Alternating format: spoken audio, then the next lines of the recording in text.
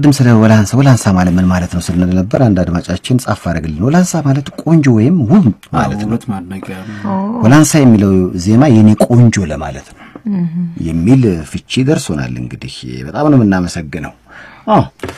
ወደ ቀጣዩ ወሬ ልናልፍ ስንል ያመጣችሁትን ሽልማት ሸልሙ በሚል ይመስላል ለዲጄናቲ አድማጭ አለ ያለ ነው ፓራራ ራም ሄሎ ተናስተልኝ ሄሎ አቤት ሰላም ነው ጤና ይስጥልን እንዴት አመሻ እግዚአብሔር ይመስገን እንዴት አመሻችሁ አለን ማን በል ኢሳያስ የማን ዘፈን ይዘጋጅልህ ከራ የማን ዘፈን ይዘጋጅልህ የቴዲን ሰብልዬ አይ ዘካቸል ቀደም ሲባል ጥሩ አጋጣሚ ነው እሺ ስለምን ይወራም በሳው የሰይፍዬ ስለ ኮንሰርት እንደዚህ ተዘጋጅቶ ስለሚሰረዝ አንዳንድ ስለማይሳካ ነገር ግን ደስ ይለኛል የተሰረዘ ኮንሰርት አለ አይ ዋለፈው አሁን ጋሽ ማሙድ የማነሱ እንደዛ እንትን አልተባለ ጋሽ ማሙድ ይመጣል ተብሎ አለመምጣቱን ነው አንተ የምትለው ለምን አንደኛ ማዘጋጁ መቆጥሮ አይደለም በኋላ እንደዛ ሌላ ኮንሰርትም ሲዘጋጅ ሰው ብዙ እምነት ላይ ነው ይችላል እንደዚህ ቢሆንስ ነው ሊል ይችላል እና ደግሞ ከመሸ ነበር ነው ከጓደኞቼ ጋር በቃ መለሱን በጣም ብዙ ነበር እንደዚህ ቦልታል ተብሎ ተመለሰን ያለ ነገሩ በጣም ግን አሳዛኝ ነው ግን የጤና ነገር ከሆነ ምን ማድረግ ይቻላል ግን ማለት በሱ ብቻ አይደለም ሌላም እንደዚህ እኮ ስለሚከሰት ነው እንደዚህ በሌላም ጊዜ እንደዚህ አይነት ነገር ያጋጥማል በርግጥ ይሌለ ሰው አለ የማለት ነገር ይሄ ካቅም በላይ ነው በጊዜው የተነሳው ነገር ምንድነው አዘጋጆቹ ቀድሞ ካወቁ ለምን አልተናገሩም ነው ቀድሞ ካቀሉ ሰፊዬ ይመስለኛል አሁን እነሱ ቢያንስ መታወቂያ እንኳን ሌላ እንትን ቢሆን በጣም ጥሩ ነው ለምን በርግጥ ሰው መቼም የሚያደርገው ሰው ላይ ይኖር ይችላል እኛ ባለፈው እንደው ማዘጋጆቹን ዳን ዴቪስን አውርተነው ነበርና እኔም ማላቀም ነበር የሚል መልስ ነው የሰጠው ካልታወቀ ምንም ማድረግ አይቻልም ግን መቼም ጋሽ ማሙድ አስቀድሞ አሁን የፌስቡክ ዘመን ነው ለምሳሌ ሐሙስ ከሆነ ወይ አርብ ከሆነ የታወቀው አስቀድሞ ቢነገር ቀዳሜ ዕለት ሰው የጋሽ ማሙድን ብሎ የሚመጣው ሰው ራሱን አዘጋጅቶ ይመጣል ያ ነገር መሆን ነበረበት ከዛ ይልቅ ከኮንሰርቱ ጀርባ የነበሩት ኮንሰርቱ በጣም አነጋጋሪ ነበር እንደውም እኛ ላይቭ ስናስተላልፍ ነበር ብዙ አዳዲስ ነገሮች ክስተቶች የነበሩበት ነጋሽ ማሙድ መቀረት አንዱ ነው አሁን ፌስቡክም ላይ ምናምን ላይ የምናየው የቴዲ አፍሮና የኤፍሬምም ጉዳይ ይነሳል በነገራችን ላይ የኤፍሬም ታምሩ ልጅ ቤዛና ማምለሰት በጣም ጓደኛሞች ናቸው በጣም እና እዛ ቤተሰብ ውስጥ ያለው የወዳጅነት ስሜት እንደ ቤተሰብ ነው አሁን አንዳንዶች ዝም ብሎ የፈጠራ ነገር እየጻፉ ችግር እንዳለ ኤፍሬም ያላለውን ነገር እንዳላርገው የሚያቀርቡ ሰዎች አሉ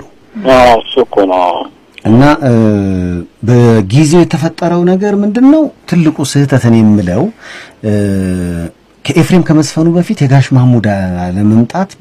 ምን ባይነገር ጥሩ ነው በኤፍሬም እየዘፈነ በመሃል ነው የተነገረው እና አሁን ድምጻዊውን የመረበሽ ነገር ሊፈጥር ይችላል አሁን እንዲያ ነገሮች ወይ መጨረሻ ላይ ቢነገር እየዘፈንክ ሲነገርህ ጥሩ አይነት ስሜት ውስጥ አይከተምና በአጠቃላይ እንዲህ አይነት ነገሮች በምን ይመጡ ናቸው መሰለ መጀመሪያ ወረቀት ላይ ያላለቀ ነገር ይኖራል ጉዳይ ወረቀት ላይ ስለ በቃ ኮንሰርቱን በደንብ ልቅም አድርገህ ብትሰራውና ከዚህ በኋላ ከዚህ በኋላ እዚህ ጋር ምናምን ብለህ ብትሰራው ሁሉ ነገር በቃ ጽድት ብሎ ያልቃል ግን ይሄ ስሜቶች የሚመሩን ምናምን ከሆነ ግን የሚፈጠሩ ነገሮች እንዲህ አይነት ስህተቶች ሊፈጠሩ ይችላሉና አንድ ማለት ነው ምን መሰለህ አሁን እኮ ቴዲ በርግጥ ሰው በጣም እዚህ ይወዳል በጣም በርግጥ ገብቷል በኋላ ደግሞ እንትን ካለ በኋላ ሌላው ሲገባ ደግሞ ጥሩ እንትን አንኖረውም ይመስለኛል ሳስበው ገብቷል አይደል አሁን ኤፍሬም በጣም የታወቀ አርቲስት ነው እኔ እንደውም በተቻለ መጠን ለሾው ላይ እንደው ብታገኘው እና ደስ ይለኛል ለምን የምናገረው ነገር ሊኖር ይችላል የሰው አይደል ኤፍሬም ላወራው ሞክሬ ነበር እንደውም የሚገርም ነገር እሱ የተፈጠረውን ነገር ሁሉ አያውቅም ነበር ከጀርባ ሆኖ እንደውም ዘፋኞች የምትቀመጥበት ቦታ አለች እዛው ቁጭ ብሎ ከጓደኞቹ ጋር ሰዓቱ እስኪደርስ እየጠበቅኩ ነበር ነው የሚለው እሱ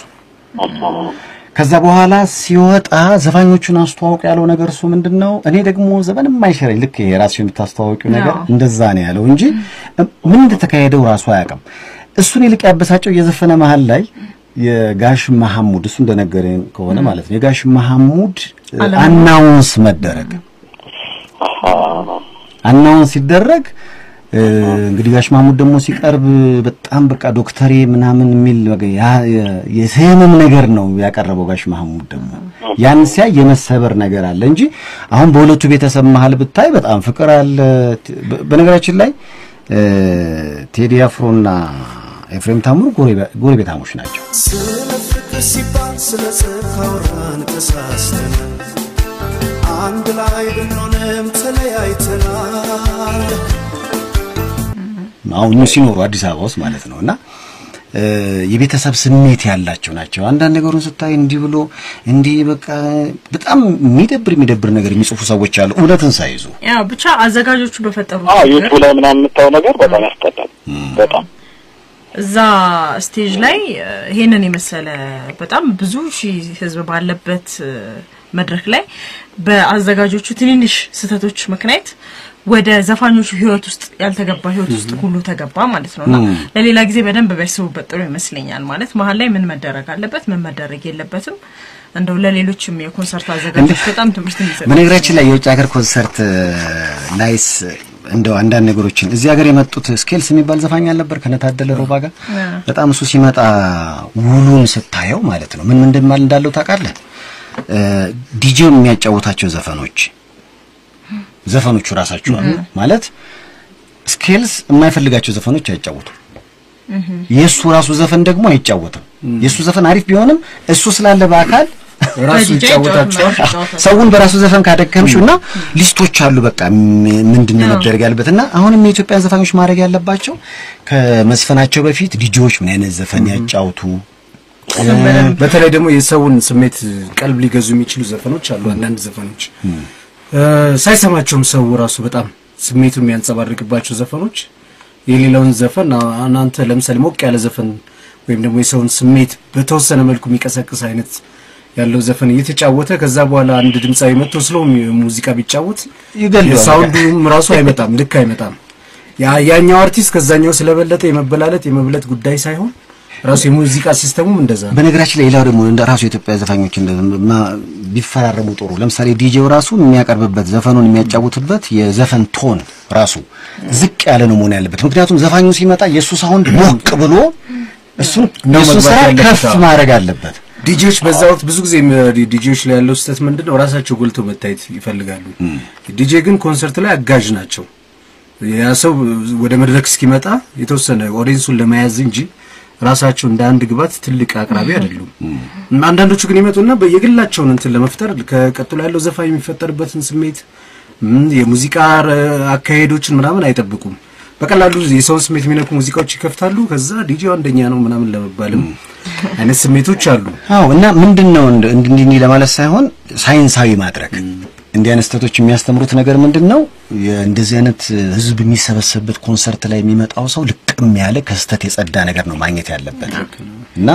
የተቀናጀ ቢሆን ደግሞ ከመጀመሪያው እስከ መጨረሻው እና በዚህ አጋጣሚ ማለት የምፈልገው በቃ ድምጻዮቹ ማለት ምንም ችግር የለም በጣም የሚግባቡ የሚደዋወሉ ናቸው አንዳንድ የሚጻፉት ነገር ስናይ አይ ከእውነት የራቀ መሆኑ እንድታቀው ብዬ ነው አንበሳው ግን ታይፈይ እንደው ቃል ገባል እንደው ባገኘው ጊዜ ግን ኢንተርቪው ላይ አደራ እንደው እውነት ሾው ላይ ኤፍሬም ካገኝ በእውነት አደራ ታይፈይ አንተ እኮ ጎበዝ ነህ ለዚህ ምንም ችግር የለም ኢንተርቪው ያደርግልሃለሁ